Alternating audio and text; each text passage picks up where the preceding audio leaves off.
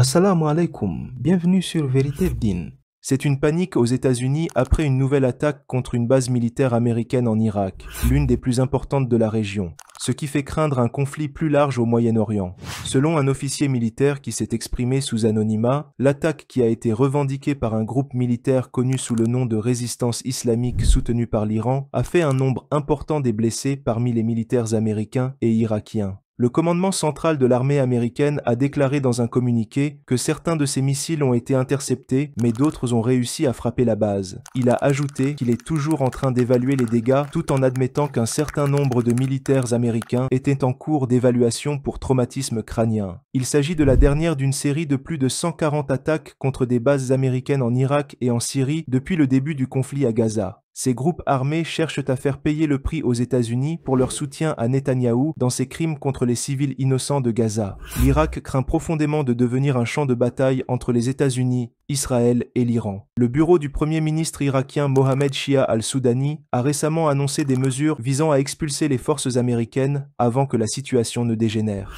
Au début de la semaine, l'armée iranienne a frappé avec des missiles balistiques une base militaire se trouvant à Ebril, la capitale de la région semi-autonome du Kurdistan irakien, dans ce qu'elle a qualifié d'attaque contre un quartier général des services de renseignement israéliens.